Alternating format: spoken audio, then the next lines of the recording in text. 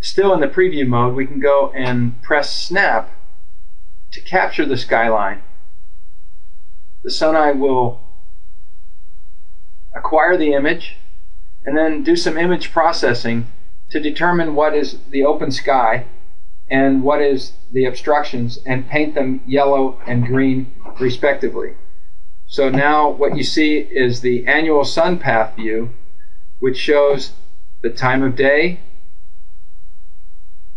and the month of the year, and you can see the obstructions, and where the obstructions overlap with the sun paths, we have shading at that location. So this shows significant midday winter shade, and this one shows afternoon shade for much of the year. So we have a solar access number of 87%. That means 13% of our energy is being lost due to shading. You can see that that number is higher in the summer than in the winter, and we can view that in the view menu and as the monthly solar access. And you can see that the trees are causing significantly more impact in the winter than they are in the summer.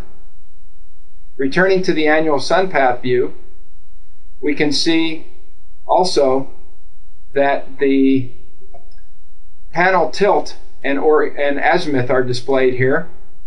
And notice it says 165 degrees when we entered in 150 degrees. This azimuth displayed is true azimuth, so it's adjusted by the magnetic declination. We can also show the data in the obstruction elevation view, which shows as a function of azimuth in degrees what is the obstruction elevation angle. So that's the angle from the horizon to the obstruction as a function of azimuth. And you can see the large tree and the smaller tree in this display. Returning to the annual sun path view, it's also possible to use what's called the edit mode to experiment with trimming or removing trees. For example, we can experiment with the impact of trimming a portion of this tree, applying the changes, and viewing the impact on solar access. You can now see the solar access is 90% versus 87% before the tree was trimmed. So using the SunEye, multiple skylines can be taken, and then we are ready to move our data from the device into the computer for additional processing. The SunEye desktop software is a Windows application that comes included with the SunEye. You can transfer from the device.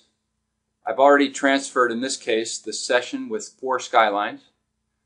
I can look at the session properties menu, which is where I am now, and then I can go to the skylines and browse the skylines, and I can open the one we were working on earlier, and notice I can see the results in a similar way.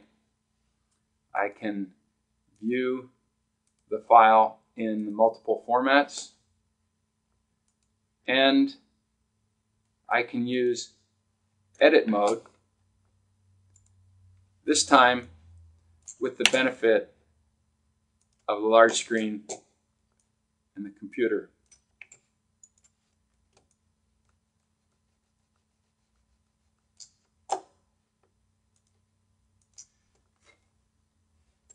When I'm finished editing the skylines, I can then export a session report,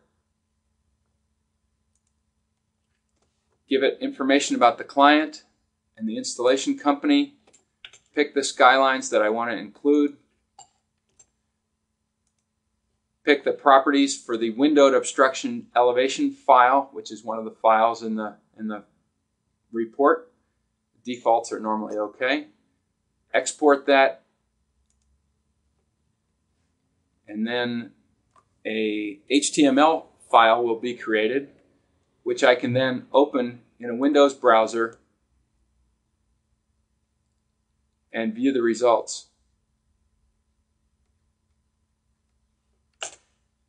There's a title page, session summary with session average files, as well as the details of each skyline,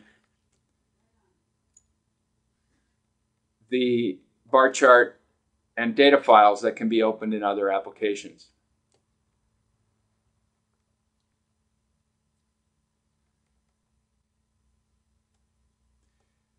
Now you can share the exported reports with your clients by finding them in your Windows Explorer. The default location is under My Documents, Solmetric, SunEye, and Exported Reports. And there's our design report. And we can, for example, send that by way of email or zip it before doing so, since the files can get somewhat large. In a similar way, I can also share my session files with others who may be using the desktop software. Notice under Sessions, we have a session called Design, which is time-stamped. This folder is time-stamped. So take this whole folder underneath the Sessions folder, and then you can save it and put it on a share drive or email it to a colleague. Again, that can be used by the SunEye desktop software on a different computer. For additional information, please visit the Solmetric website for some useful tools as well as a knowledge base with answers to common questions. Or feel free to give us a call or send an email. We'll look forward to hearing from you. Thanks for listening, and good luck in the solar business.